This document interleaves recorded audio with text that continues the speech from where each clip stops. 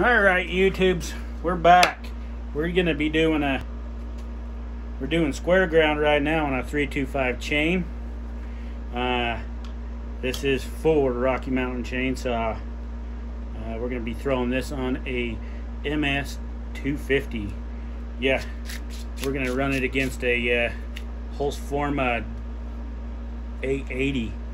We're gonna see what she does. So let's get after her. I already done most of the chain, but I figure I'd just bring you along for a little while. And then yeah, me and Rocky Mountain Chainsaw are gonna be doing a couple of videos tomorrow together. We're gonna be doing some pipe work and some cutoffs, and it's gonna be a good time. Get some stuff ready for a pipe, a couple of race pipes, and then we're gonna have some fun with some saws too. You know, CPI race pipes.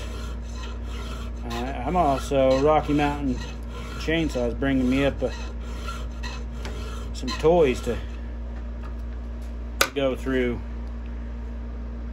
Ooh, that's got a little bit too much side beak on it, but that's okay. So this little contraption, I got that idea from John Riley when he does his filing.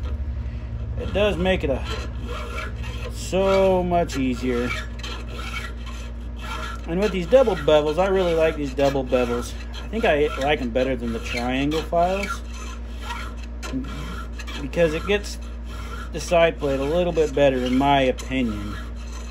Now, my opinion's about as good as a donkey's butt, because everybody's got one. But it's just my opinion. I'll get you guys a close-up on a couple of these and how it gets the gullet, and how it gets down into this side plate right here.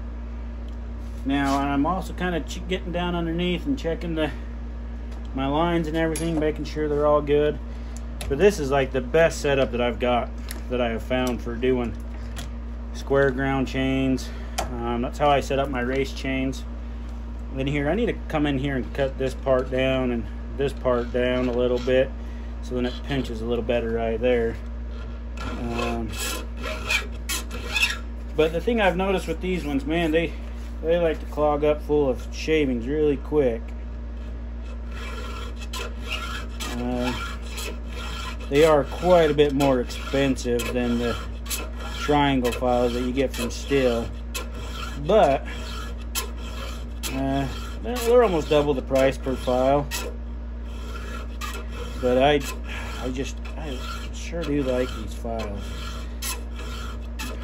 If no one's ever actually done a square ground on a smaller chainsaw chain, oh, it makes the world of difference. It makes that saw feel like a lot bigger than it actually is.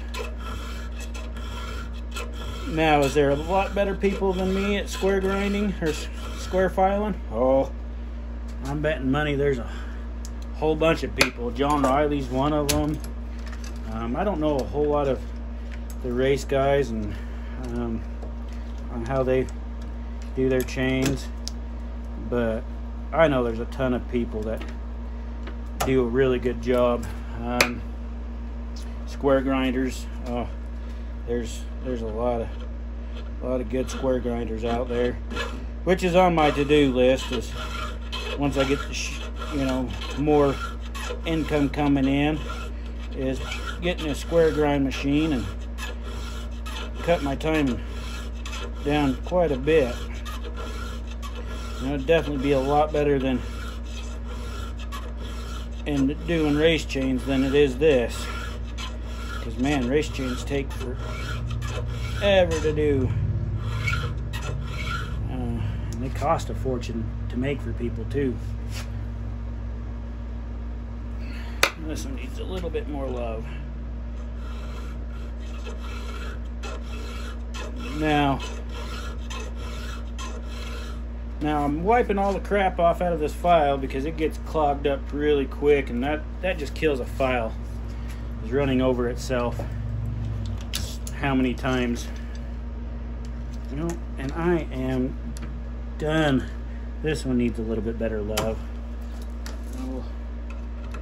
We'll get this one a little bit better.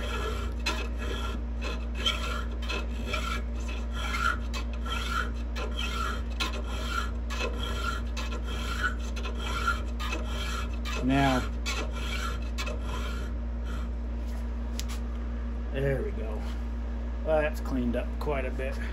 So I'm going to get you off this here tripod. Ignore the shaking wobblies. And ignore the light. There we go. Now there is square ground. Well, square filed. That is a focus. Focus, McLovin. There we go. Oh, maybe too much.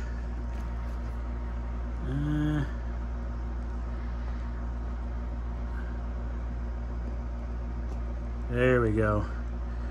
And then there's my side plate. Side plate on that one. Ooh, yeah, look at that.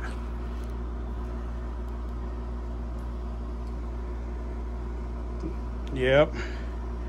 Now, we're gonna have a good time up in Idaho doing these pipes and stuff.